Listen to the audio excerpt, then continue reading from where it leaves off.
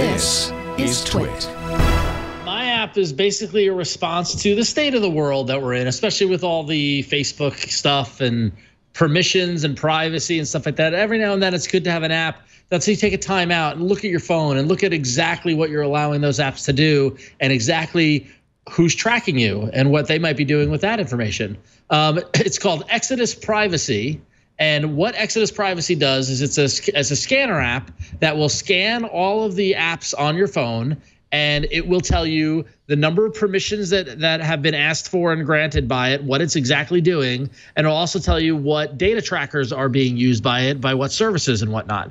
Additionally, some apps have been analyzed by Exodus Privacy's service and can give you a full report on the web of that app so you can get all the information that you need. So here, Jason's looking at Discogs, great website, great app. Looks as if they have 3 trackers. They're using Google Crashlytics and Google Firebase Analytics and Flurry, which are all tools to track analytics.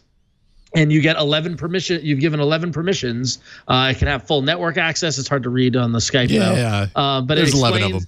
Yeah, control vibration, takes pictures and videos. It tells you everything that this app has permissions for, what you've allowed it to do. So the combination of the permissions is great because a lot of times you just say yes, yes, yes, and like, what did I allow that to do? And if I've got some lightweight app that I think doesn't need a lot of permissions and turns out it's accessing my text messages, that might be a cause for alarm for you. And you might want to look at whether you want to use that app. If you look at, like, for example, if you look at go to Hangouts, since that's a known one. And up on the top, you'll see that there is a report by Exodus Privacy. So if you tap on that link, it will go to the web page with the report on that app. And it gives you a little more information about the APK, about the creator, the number of downloads, all that sort of stuff, as well as its secure fingerprint and all that fun stuff. So if you really, really want to go deep on the apps that are on your phone and know exactly what permissions they have and exactly how they're being tracked, this is a great way to do that, to get insight to that.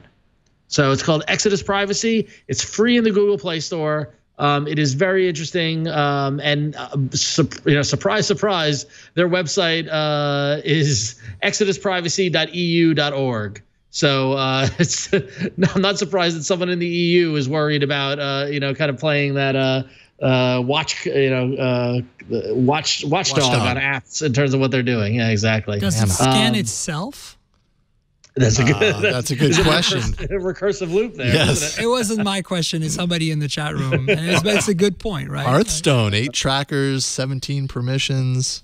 Yeah. You might be surprised how much of these trackers are embedded into the apps. Let's see here. Is Exodus Privacy, 0 trackers, 2 permissions, full network access, and view network connection. Yeah. Oh, it's talking to China. Awesome. Just kidding. So you can find always out. Jump right to China. DuckDuckGo, 4 permissions, no trackers. Well, that's good.